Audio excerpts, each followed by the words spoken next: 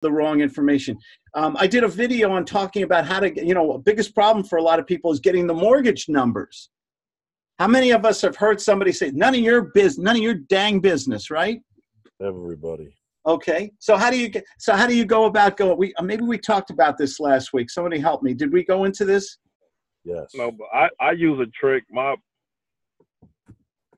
I just tell them that for me, I say, hey, I understand, like if something like say that to me, Claude, it's none of your damn business.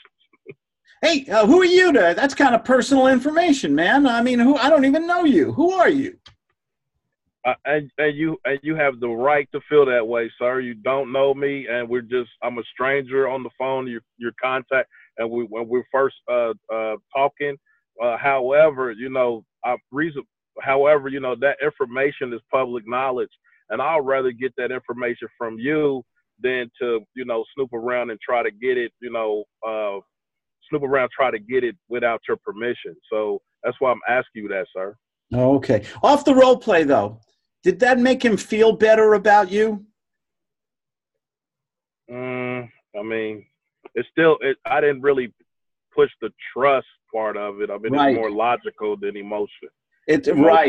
Right. Does he still see you as somebody he doesn't know who's snooping into his business and challenging him? Right? Are you developing the likability there?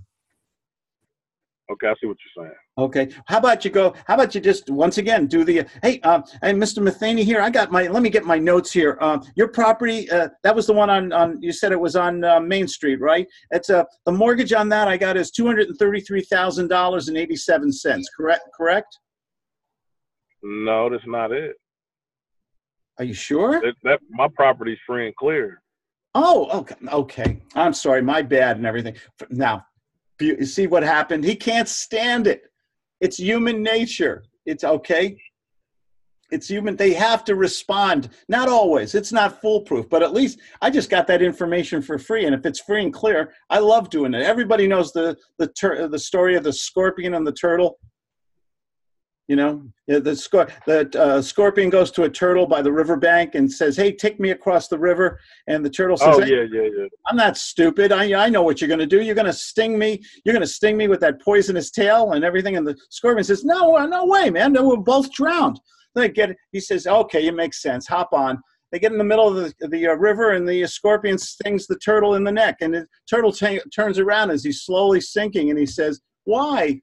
And the scorpion says, "Couldn't help it. It's just in my nature." Okay, we can't help sometimes doing what is necessary, especially when we love to correct other people. We know our own mortgage or we know our own address, and sometimes we can use that to get the information we want. It's a nice little stealth move, would you agree? Absolutely. Okay. The mortgage records, right? Because let's say they've owned their home for 15, 20 years and you see their original mortgage note at $200,000. You could mention that, just like Claude said. I see your mortgage here is at $200,000. Is that correct? And they'll correct you. Oh, no, we're down to 175 now, or 150, or whatever they tell you. So, and then you apologize. Oh, my notes must be wrong and everything. Oh man, you ever have a day like that and everything like that? Listen, your property's free and clear, Ani. Suppose that you wouldn't be, if I gave you full price on your property but asked you for terms, that isn't something we could do today, is it? Oh, possible. I mean, let's talk about what the options.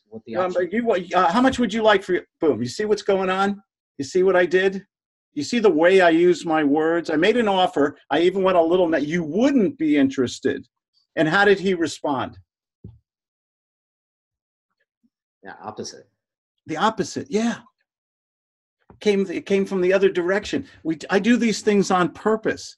I go positive to get a negative, negative to get a positive. These are all